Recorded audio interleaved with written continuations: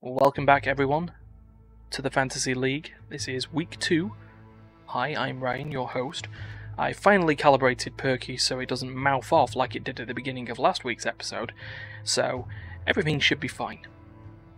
So let's look at where we were last week. So here are the standings. Oh yes, good old four-way tie between Duncan, Perky, Stefan and Terry, with the rest of us all, being competitive as long as your name isn't Pinky. And with that, we'll now need to see if we can be competitive with our week 2 predictions. So we start off with Darius, who's a lot of faith, in particular one match, BDS versus Rogue. He had a damn near sweep, apart from Rogue stealing it at the end. Also the Astralis win. Optimistic.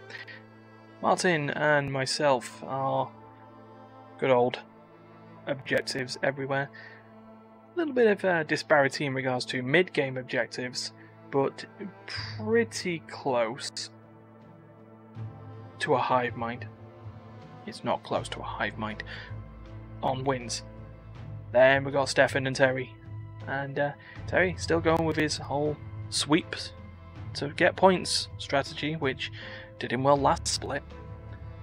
And Stefan also going for a bit of BDS optimism against Vitality, considering the super team hasn't worked out. Then we got Duncan. And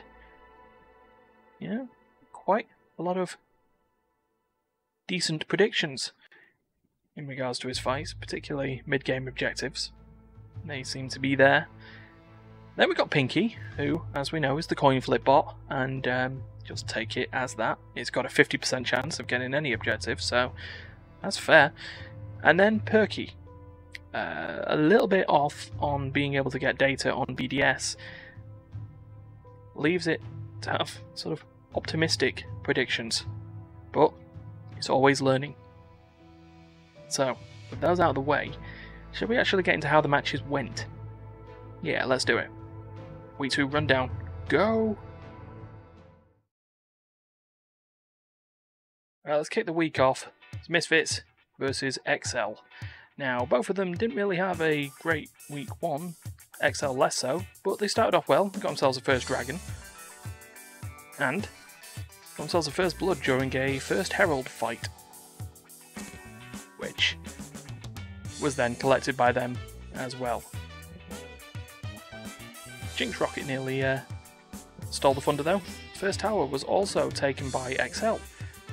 Nothing could go wrong until it did. A bad dragon play for Soul gave Misfits the first Baron and the victory afterwards. Misfits going 3-1. Game 2. Astralis versus Fnatic, and Fnatic's dominant performance just kept going, except for that first blood for Astralis. It was a bit off field. Dragon ended up Fnatic's way, along with Herald. Again, nice little team fight going on there. Top tower was also taken by Fnatic, because why not? Hell, all the other objectives were Baron. Kind of clean. And with a Cloud Soul, a victory as well. 4-0. G2 and SK were up next. And first dragon actually went SK's way. I mean, their nearly hour-long performance against Mad the week before probably kept him going, but Herald ended up G2's. First Blood also ended up theirs as well. And then it became G2, G2. Bottom tower, easily theirs. And Mountain Soul and a few kills up, they also got themselves the Baron. There was a nice steal attempt, but it didn't happen. G2 got themselves the win. And getting up there as well. BDS taking on Vitality, and after Vitality's nightmare performance, could anything go bad for him? Well, yeah. A nice little jungle mess for First Blood went to BDS. Then, Vitality started waking up. They got themselves a dragon, while BDS were going for the Herald play. Well, they got themselves the bottom tower after some chaos in the bottom lane. First Baron also went Vitality's way. And then the game with a Mountain Soul. Vitality finally on the board. Last game of the Friday. Mad Lions versus Rogue. Now this was going to be a match. And it went Rogue's way pretty quickly. A nice Blitzcrank grab in the bush, and it was done. Mad Lions got themselves the Herald. And got themselves a tower as well. And a couple of jungle camps. Because why not? Rogue was still ahead in kills though. And Dragon was taken while that tower was going. Then Rogue got themselves a ton of kills. And a Baron as well. 15-6 at that point, and then Mountain Soul later, 26-10 to get themselves the win. Right, that's Friday. Let's move on to Saturday. SK versus XL in the battle of the two-letter acronyms. First Blood ended up on the top tower dive. The XL staple this season so far. First Dragon, though, ended up XL's. Herald did get taken by SK, even though XL's jungler was trying to stop it from being collected. Tower ended up SK's as well. Then XL got themselves quite a few kills and got themselves a Baron, and then they had quite a bit of squeaky bum time before finally getting themselves their next win. Game 2, and it's Mad Lions taking on the floundering Astralis. First Blood did go Mad Lions' way, only due to the fact that I could see a Jinx logo. It was so close. Dragon went to Astralis, while the Herald went to Mad Lions, and Astralis just punishing the bottom lane. That meant top tower ended up with Mad Lions, and then Astralis, even though they got themselves a Baron, sort of fell apart. Mad Lions got this one. Astralis really not having a good game. BDS's turn to take on Rogue. Well, they didn't want to take it lying down, but Rogue got themselves the first dragon. And cross map play, Herald ended up BDS's.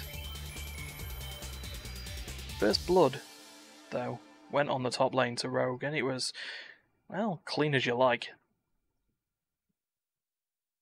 Top tower was the first to fall for Rogue as well. And then the overlay died. First Baron, though, ended up Rogue's way as well, before they got themselves the win. And poor BDS, getting humbled by an undefeated set. Now, speaking of undefeated, Fnatic versus Misfits, and Dragon ended up Fnatic's way. I mean, let's just make this clear. Misfits did not have a good game. Herald also taken by Fnatic. They got themselves a First Blood, our good old Misfits team. And just a poke in a mid lane brush. First tower, though, ended up Fnatic's, because of course it did. And then Fnatic did what Fnatic do. Got themselves a ton of kills, got themselves a Baron, and got themselves a win. They're almost like a G2 back in the day. And speaking of G2, it was their turn to take on Vitality. And, well, what is there to say? Bottom lane First Blood for Vitality. Herald ended up G2's way, but they were already 3 kills down at this point. Dragon was taken by Vitality, around the same time. Well, first tower, the bottom lane tower, was taken by Vitality as well. And G2 got themselves a kill back. Then, well, Baron ended up Vitality's way. We have an Infernal Soul as well. They got themselves a second win. Vitality finally have woken up. So how did that affect our game? So here's the week 2 results. Pinky, not really doing well, down at the bottom, 28 for the week. I ended up at the top, which surprised everyone, including myself. So that's how that worked. But how are the total standings?